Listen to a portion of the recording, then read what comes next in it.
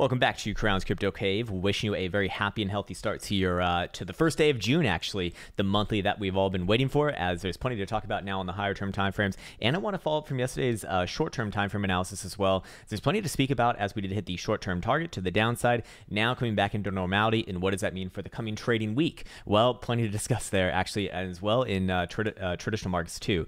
On top of that, I should say that I will very likely be on Twitch later today. Just need to get through a few of the daily grind errands, I think is the right terminology, and then could probably boot up a stream sometime around 2 or 3 my time, I'd imagine, depending upon how things go. And of course, anyone's invited. For anyone who happens to also be interested in strategy games or Total War in general, definitely check out my new gaming channel. I have a link in the comment section below.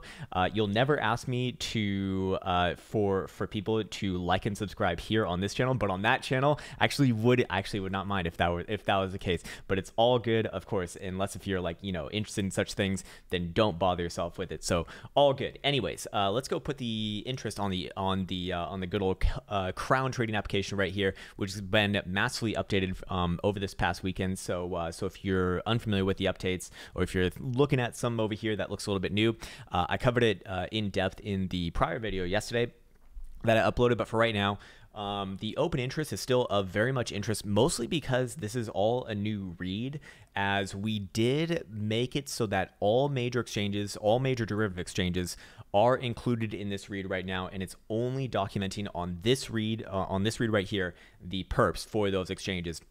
And if you actually click on the open interest read itself, you'll come up with a chart right here. It's still, under construction, I suppose, as we're still gathering data. We are doing this all by ourselves, essentially, and that means that it's just a matter of time before this, just a matter of time before we have, verifiable history of open interest to look at and to analyze. But that also means that it's going to take some time because this is completely new. And what I can tell you from actually doing our own research into this is that a lot of the exchanges and a lot of the websites that we've tried to use in the past, there's some very interesting and perhaps even diabolical things going on with them, which makes me think that it's very difficult to trust a lot of the information in this space. So I really wanted to make sure that we have our own legitimate source, which we are working on right now, and it's in front of your very eyes. On top of that, we do have this new data tab over here, which is going to show all sorts of different charts for all sorts of different metrics on this market.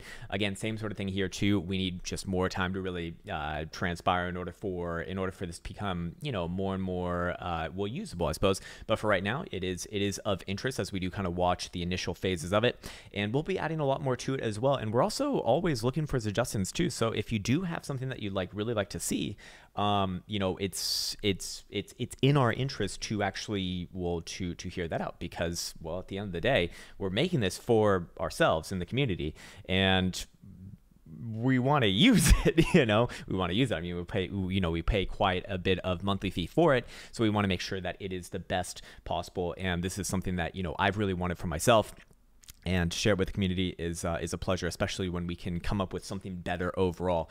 Anyways, on top of that, looking at the Bitcoin dominance, steady. Looking at the fear and greed index, completely neutral, which is interesting here because Bitcoin is knocking on the higher term time frame resolution to the upside and technically to the downside as well. I mean, we're looking at a big resolution relatively soon, but with the last 2 to 3 months of price action in mind, with Bitcoin going up more than 2x from the lows at about 4,400 on a closing basis, it is interesting to see the market is not greedy right now. It is actually technically neutral, and this has been the one big indicator that has actually been suggesting that Bitcoin's been climbing the wall of worry, which I think is a lot easier seen on traditional markets with NASDAQ, which we'll look at it as well. But with all of that said, let's get into the actual charts themselves right over here.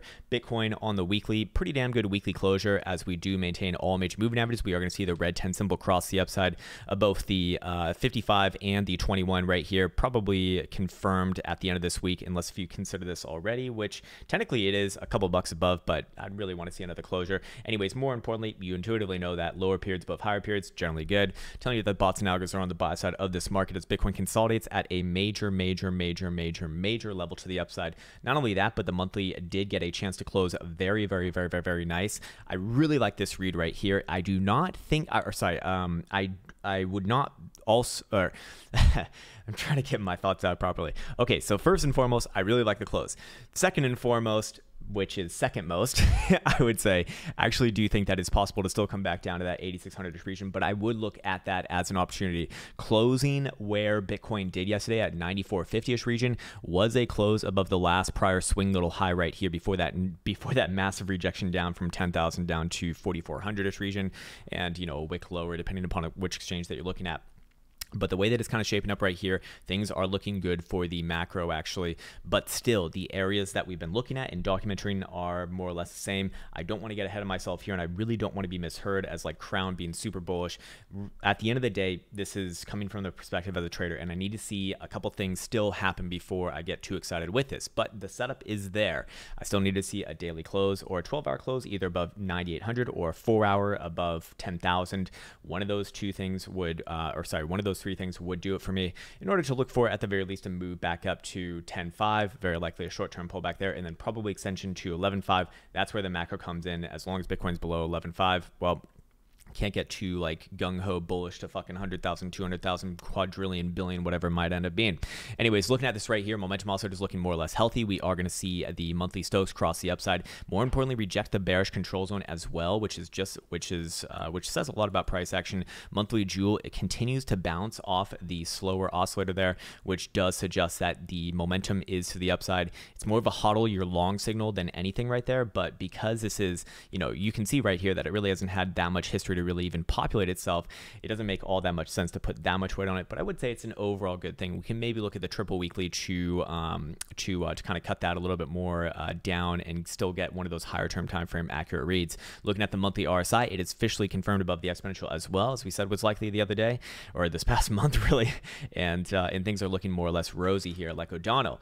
Anyways, more importantly, or maybe not more importantly, but just as important, I want to look at the net delta indicator right on over here, which we check out a couple times every month, and I want to see if the slope has officially changed. And oh yeah, oh fucking yeah, baby, oh fucking yeah. And what do you know, we do have a trend line forming right here. It's already there. I would consider this a third test on it, and we do have a positive slope on this, and I only give a fuck about slope analysis on the accumulation distribution indicator ever. It has gotten the phase changes for the macro incredibly well on Bitcoin since the inception, telling you to basically get short on Bitcoin on this bull trap right here, get long on Bitcoin on this bear trap right here, get short on Bitcoin on this bull trap right here, all throughout 2018 essentially, and then even called the 2019 low at 3,100 as well. And then more recently called the top at 10.5 right here, actually about a month before. And then once again, we are switching up the slope after hitting this trend line, which is a trend line that has been what's the word I'm looking for? Protecting the last few lows going all the way back to July 2015, connected with the 3,100 low in January 2019, and then more recently in May 2020 after that dump to 4,400-ish region. So I do look at this as overall good. The setup is looking, nice and healthy, and I do think that Bitcoin very likely does fall through here, and if I had to put my money on it, that's what I'd be saying.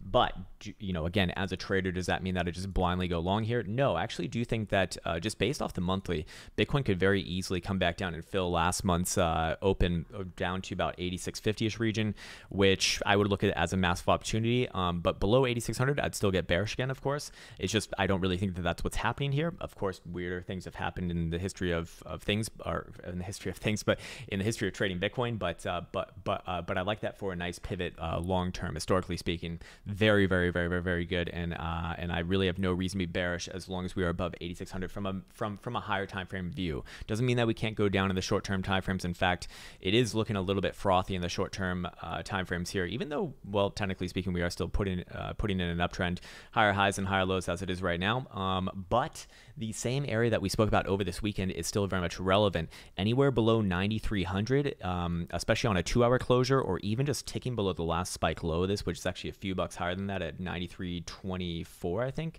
Yeah, 93.23 actually on Mexico. Then I would look for an extension all the way back down to the bottom side of the range, test this trend line that's been holding Bitcoin up for the past month or so since early May, and fill, and backfill down to last month's open, somewhere down around like 87 to 8,800-ish region. And I would be looking for a bounce there. And like I said, I would look at that as likely potentially a long-term opportunity. Now Now, if Bitcoin does break that area to the downside, the same logic applies as last month. I would still look for, at the very least, to move back down to 8,100, probably a small bounce there, and then continuation to 7,500 with potential bottoming action in 7,500 or maybe even 7,000. However, I actually do not think that that's what's happening here. Again, my opinion is wrong all the fucking time on price action. That's why I use TA to keep myself honest and out of fucking trouble. So as it is right now, the short-term timeframes are really, really tightened up here. So I am skeptical to think that Bitcoin just fucking, gives the boolaws their girthy green dildos as they wish, straight off the bat with no pressure to the downside first. So I actually do think that it's more or less likely that Bitcoin probably comes back down and fills somewhere in the lower 9,000s. But again, that's only, I really only switch on to that as soon as Bitcoin goes below 9,300.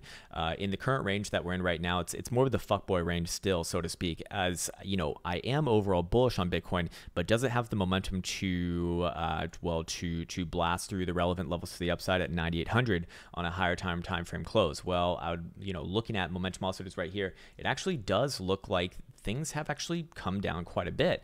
4-hour Stokes are a little bit humbling for what I just said, because that's actually cooling off quite a bit here, and we'll be testing the edge of the bearish control zone, I mean, on this next tick. And I would, if boolaws want to come back up and continue the uptrend from there, that's where they likely defend. So looking okay potentially. Let's see what price would be needed to get to flip back the momentum for the 4-hour back up to the upside. It would be back above 9,600. Shout out to Bali for this one. Really becoming more and more of a bigger part of my analysis each and every day. It's fucking amazing, actually. Going over the 3-hour, same thing, 9,550 actually, so a little bit less. Would flip the short-term momentum back up to the upside. You can see that 3-hour Stokes getting all the way down here. I don't see any trend lines to be aware of just yet, or maybe one like very far down here. In fact, I'm not sure how relevant this one's going to be, as that would be right around the critical zone anyways, so it's, kind of be expected anyways. But good confluence, I suppose. And of course, going down to the 2-hour, what do we see here as well? We see the same, actually, no, not the same sort of thing. It is popping back up, and it's popping back up after hitting this trend line, which has been kind of holding up our last few lows from this short-term consolidation. And you can see that momentum will remain to the upside as long as we're above essentially the last higher low that Bitcoin put in right around 94.50-ish region.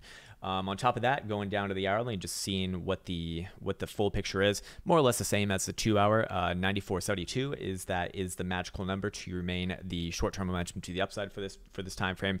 And again, both those time frames essentially showing that as long as Bitcoin remains in this higher low posturing for the short-term time frames, the pressure is still there for a move to the upside. Again, the relevant levels still 9,800 on at the very least a 12-hour closure, preferably a daily, but both of those probably get it. On a 4-hour, I wouldn't feel as confident with 9,800. With the 4-hour, I'd really be looking for a 4-hour closure. Above 10,000 looks extremely good for resolution. Even above 9,900 might do it for the more aggressive traders out there. I do not consider myself of that nature, but with good risk management can certainly make it work. And of course, that's a personal thing.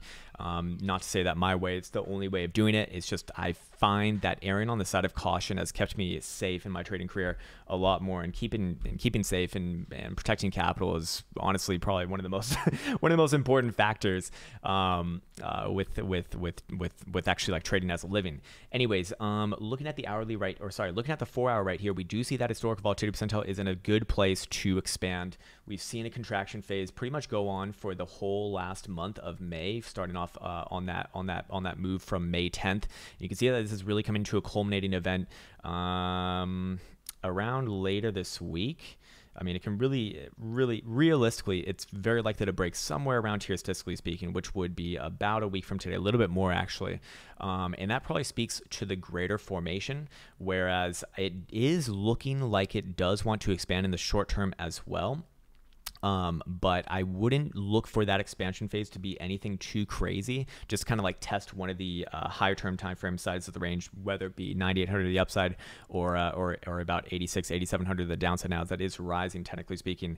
I wouldn't really be looking for that expansion to be held as long as this trend line right here is still kind of holding in the regression from the last few spikes. It looks to be still contracting over the whole. So I think that it's still setting up. And keep in mind that if you are looking at this as a symmetrical triangle, which which I do believe that it is, it would have an apex actually all the way in basically end of June, suggesting a resolution point somewhere right around here in about a week actually. So I think that both of those things line up with each other with particular importance on the historical volatility percentile. I'm curious if the hourly shows anything as well. It gets the short-term moves incredibly well, and we do see that it is, it's getting there, but I really want to see it in single digits before I say the likelihood of a short-term move is very high. Of course, HVP, very useful for things like that, but I need to be careful with the way that I relate those concepts because it's people think of it as like a timing indicator. It's not a timing indicator. It's more or less a probability or a statistical indicator saying that, you know, we're in kind of like an outlier of like a low volatility time period within the trading asset. So that's, you know, not the same thing, but it gets interpreted as the same thing.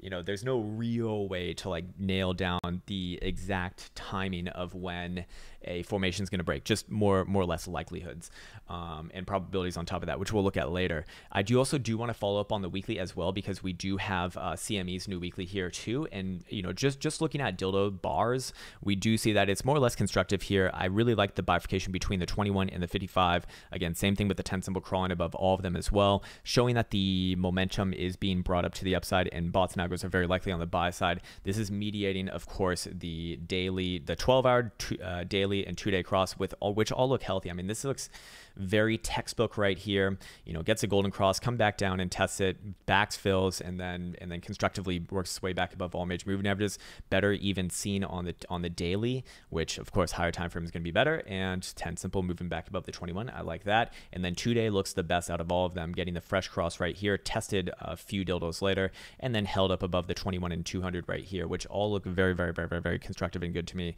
And I do like the reads here, especially from a momentum oscillator perspective, as we do see that 2-day Stokes will cross back up to the upside, and more importantly, defend against getting out of the bullish control zone, which is what you expect during strong trending moves. You expect it to stay up there, while the 2-day RSI looks constructive here as well. It's not even in the bullish control zone just yet, and it is regaining the exponential on it. So this looks like a very nice, healthy read. Anyways, I completely got sidestepped from what I wanted to focus on this, which was the weekly RSI for CMEs. And once again, we do see that the bounce continues off of the retest, off of the broken resistance for this falling wedge formation, which had been baking for about a year now, since June 2019, almost a year, which puts a lot of efficacy on it and puts a lot of relevancy on it, at least in my opinion. And that being on CMEs does, I think, hold a lot more weight. And with a formation like this, I usually don't care about wedges in price action. They seem to fail all the fucking time, but I do see them work out quite well, especially in cryptocurrency land, or more importantly, just with the Bitcoin, when looking at you know, higher term time frames RSI. That I do like, and I really like that the exponential has gotten above the breakout trend line as well, because that now suggests that we will have support somewhere right around there. So it's adding efficacy onto that breakout. And again, this is a derivative of price action, so it will naturally tell you about a move before price action will. And in this case right here, things are looking very constructive. Again, putting in a higher low on the weekly, just need to see it take out realistically this week's high right here, the 18th of May, which would be 10,035 on CME. So I will put an alert there right now. Why not? Somewhere right around there. It doesn't need to be exact.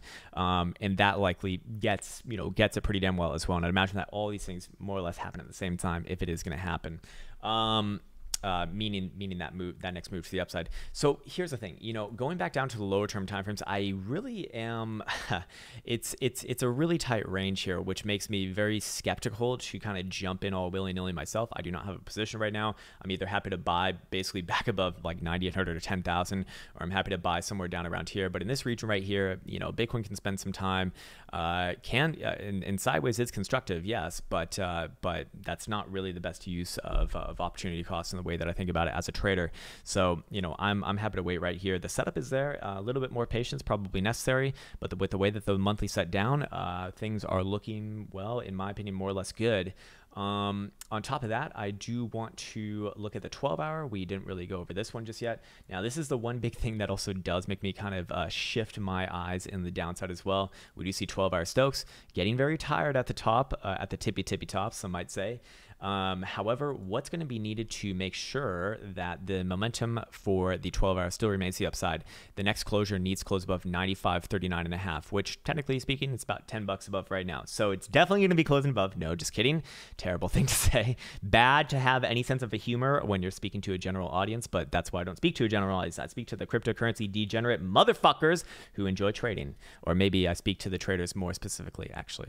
But anyways, for all the dirty fucks who are still here, well, you're my kind of people, and I'm happy that we can have a community of like-minded individuals like that, because, well, you know, realistic, I think it takes like a special sort of personality in order to live like a trading lifestyle, I guess. I don't think that most people would really enjoy it, but for those of you who enjoy it, I salute you. I salute you fully, my friends. I salute you fully. So yeah, you know, 95, 50-ish basically will remain that, will basically pull all the medium and short-term time frame momentums to the upside, as we spoke about earlier. So that would likely align for another test of 9,800. Does Bitcoin then close above 9,800, or is it another rejection? I would rather not call something like that right now and just let price action do its thing without my sort of interpretation on it, because it doesn't need to be. I want to be very clear with this. You don't need my opinion on price action. And if you've noticed, I probably really, or at least I'm like trying to not really give my opinion on price action and more so go over the relevant levels and whatnot, because that is what trading really is. Looking at the daily right here, we do see that daily historic volatility percentile is incredibly interesting. It is back down into the teens. I want to see it get into the single digits. That's where it typically does set up for some pretty amazing moves. Last time that we got down to single digits was back on over September, where Bitcoin set up for a pretty nasty move from about 10,000 down to 6,000, 7,000 region. And time after that was somewhere right around here before this $3,000 pump from 7,000 to 10,000, and very similar results from the past, you know, right on over here when it gets down into single digits after about 3 months of consolidation. Boom, major move up. I mean, basically basically like a 3 or 4x from 4,000 to 14,000. Pretty damn impressive. And so yeah, you know, I do think that we're working our way down there, but it would still suggest maybe maybe a little bit, few more days, something like that, before this really becomes like, oh shit, this is an outlier of a period of time. Anyways, looking at daily RSI, can go both ways on that one. I don't really have anything to be made out of that. Daily Stokes still working their way upwards and onwards. We do have this lovely trend line coming in right here, right at the edge of the bullish control zone. However, it does look good, and of course, momentum to the upside the daily momentum will remain to the upside as long as Bitcoin's closing dailies above 90.50. So seems pretty out of the way right now, and does line up rather well. A little bit concerning with the daily jewel, but I would still, if it is going to play out as a signal, probably doesn't happen until like somewhere over here, which is about in a week as well. So it's going to be forced into a decision. Either plays out a nasty daily jewel sell signal, that'd probably be good enough to get us back down to like 86 or 8,700 at the very least. Or it completely overshoots it, and it should be really clear in the next few days. The light blue having such an aggressive slope right now suggests that it probably doesn't play like that. You don't really see those signals play that much, and you kind of just see them shoot right on through. So before everyone gets crazy with that, relax. It's all good. Focus on the tangible, and we still got, you know, days to go before that becomes like a legitimate thing anyways. Looking at the bi-weekly, which did not close yesterday night. It was a triple weekly that closed yesterday night as well. Pretty damn good here as well. Bouncing off the test of the 10 simple and the 21, which are actually having a bullish cross themselves, and momentum here looking good, still carrying itself onwards and upwards to the upside, as well as triple weekly RSI looks actually very similar to the monthly, and looks like a continuation signal here as well, although if that was on a lower term time frame, I probably wouldn't give two fucks about it. On a triple weekly like this, that's close enough to a monthly, and it does look okay. Does look good. Okay, cool. What else do we have to look at? Maybe the 2-day. 2-day is interesting as well. 2-day momentum will actually move back up to the upside, funnily enough, if Bitcoin can just close this next 2-day dildo, which I believe closes tomorrow night at 8 p.m. Eastern Time, as long as it closes above 93.50, looking good there as well. And 3-day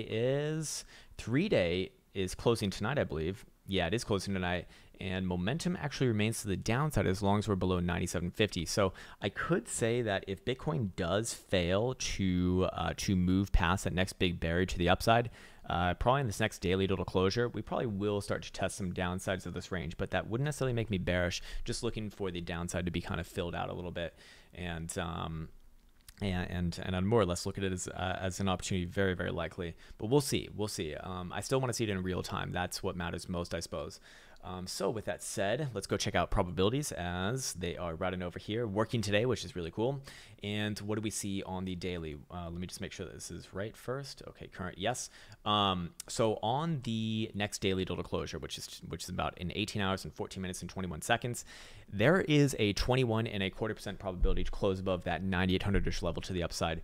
The 9,300 level to the downside, which again is not relevant for the higher term time frame, it's only relevant for a short term move, probably 400, 500 bucks, test the downside of the range after that in the upper 8,000s, does have a very high probability, however. 37.73, very fucking high. 12-hour would show something, I'd imagine, relatively similar. 31.34% to the downside and 13% to the upside. And if we look at the 4-hour, just for shits and giggles, I'm curious what this one would show as well. Actually equal almost, and the above target probability a little bit higher as you see these rings start to shift back around to the upside. Let's put this on future and see if that is still the same. And yeah, it is. So I do like that actually a lot as well. And I'm curious how the 12-hour and daily are operating. No, they're still squeezing to the downside. Yeah, still squeezing actually rather aggressively to the downside. So it is a little bit bifurcated here, which makes me really want to kind of step back from the short-term analysis. But you know, we did say that yesterday was likely to come back down and fill around 9,400. That did happen. I don't really feel confident to say much more than that right now, just because I feel like things are just going to rebuild themselves naturally here as we're really coming to the culmination of the precipice of this, you know, of this major consolidation right here. Now, I didn't even really talk about the upside targets. I've only talked about the downside targets, I think. But above 9,800, you know, I do think that Bitcoin will very likely test the prior high at around 10,500. The reason why that is relevant is because, well, if Bitcoin does take out that prior high, we will not only have an uptrend on the weekly confirmed by getting a higher high, we'll also have a change of behavior from a volume profile perspective. As you can see above this level right here, things are different and likely does get a free ride up to this higher value node right here. Relatively speaking, it's obviously not very high in the context of this history right here, but in relative to what we're looking at right now, it is certainly what surrounds it is of interest, although it wouldn't suggest that it's like a humongous area. However, the thing with this is that above 11.5, that's where things really take another major turn for the macro, which, you know, generally, you know, above 11.5, I become generally just macro super bullish, looking for 16,000, 20,000, probably even beyond. There's going to be ebbs and flows. There's going to be nasty downs, probably 30, 40% downs in the ways that Bitcoin likes to play out its corrections. But overall, I wouldn't really have any real reason to be bearish for any like long-term move, unless if something like massively changed. But for right now, you know, looking at this area right here, it is of interest because this does operate as still a symmetrical triangle, or even works as an ascending triangle, depending upon which way you kind of plot it out. If you are looking at it as an ascending triangle or symmetrical triangle, the measure moves more or less the same. It's actually pointed towards about 11,000 bucks, which is interesting because that would imply a move above this last prior high right here as well, creating that uptrend on the weekly. So, you know, putting two and two together, I'd say above 9,800, things look more or less very good. And above 10.5, I don't really see any real reason to stop at 11,000, probably short term. But realistically, I do think that Bitcoin would test that super macro area at 11.5.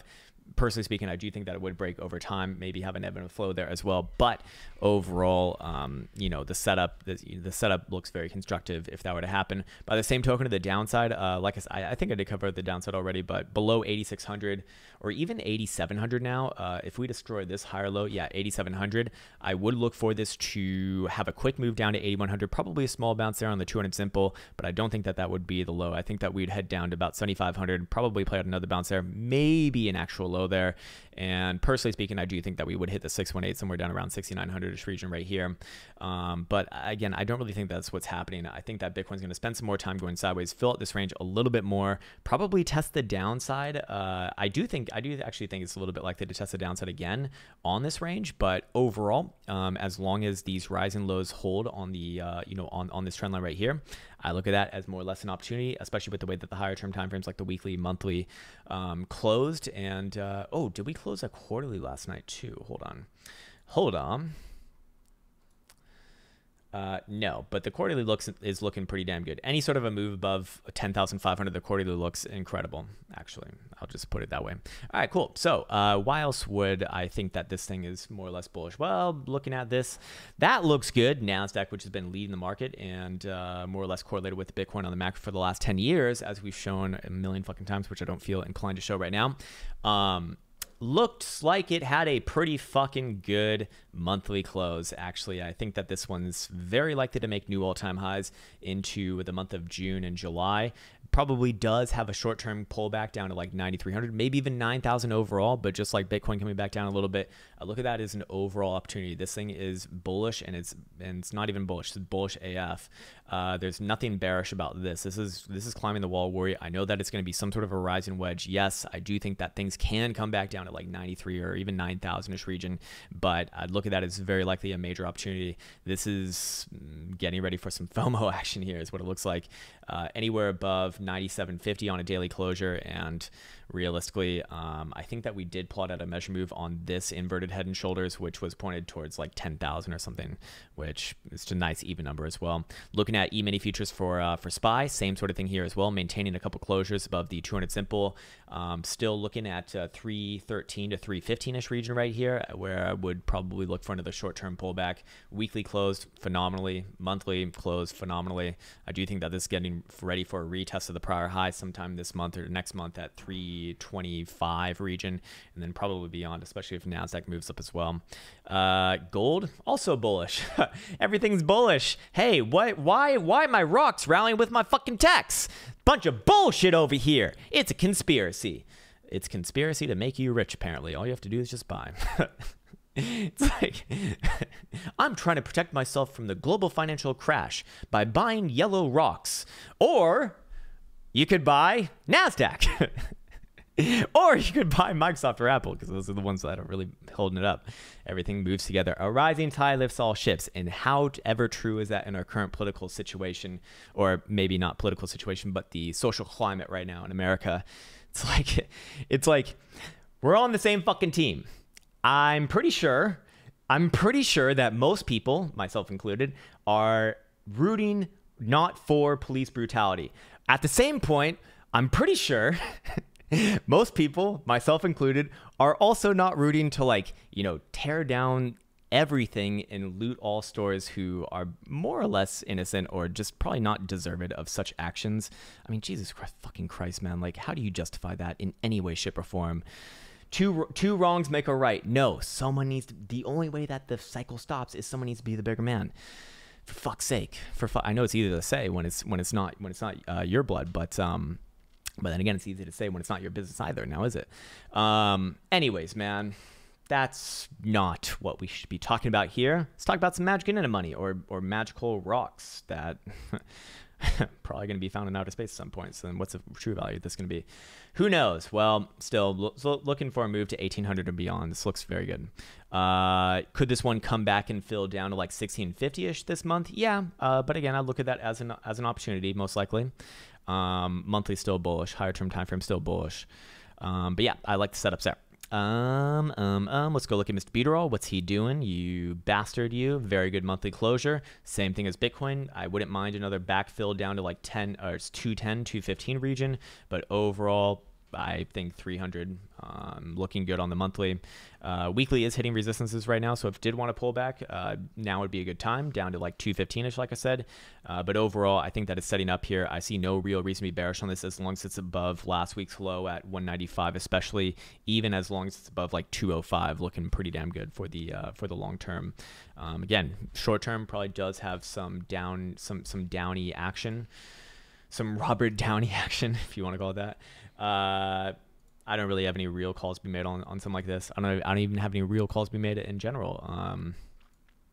I'd be focused on the higher term timeframes right now. I mean, it's like if you've been waiting the last 3 years since 20,000 to get excited about Bitcoin again, what's a little bit more? Short term does look toppy though, to be fair. It does look toppy short term. Okay, cool. So let's wrap this bitch up then. Why don't we?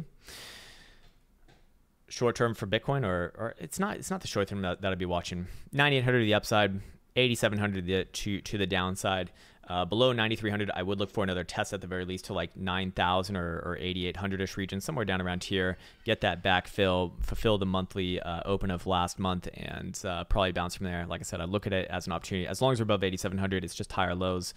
And in short term, again, held by 9,300-ish region. So that also does mean that if Bitcoin can maintain these next 12-hour closures above like 9,550, 9,600, I would look for another test to the top side of this resistance right here at 9,800. Doesn't imply a breakout, but it would obviously put the odds more in the favor of that. So for right now, a little bit of waiting, a little bit of watching, and I'll be very likely on Twitch later today. I want to wish you all well. I want to wish you the best, and the happiest, and I truly want to wish you a sincerely happy June, especially with all that's going on, man. Like, you know, it's very easy to get depressed about what's going on, especially in America right now. Like I wake up and I watch all the videos myself, and they get sent to me all fucking day, and you know, it's sombering, it's sad, it's terrible, and it's also enlightening though too, because I've also seen a lot of great videos where people are like actually trying to help each other out, and you know, peaceful protesting actually does get shit done. Rosa Parks did it way back when, I don't know when it was, but probably in the 60s or 70s or some shit like that, and that actually changed the world in a lot of ways, and that was done completely peacefully, completely you know, nonchalant. And you know, things take time, and that sucks, but we're moving in the right direction, and that's, you know, that's the icing on the cake. I really dislike the whole fucking fear mongering, especially by the media, and how like everything's just going to shit. It's not. I don't think that it is. I think that for the most part things are moving in the right direction, and you know, and you know, we'll have situations like this, and you know, the right response is to protest. Yeah, I totally agree with that.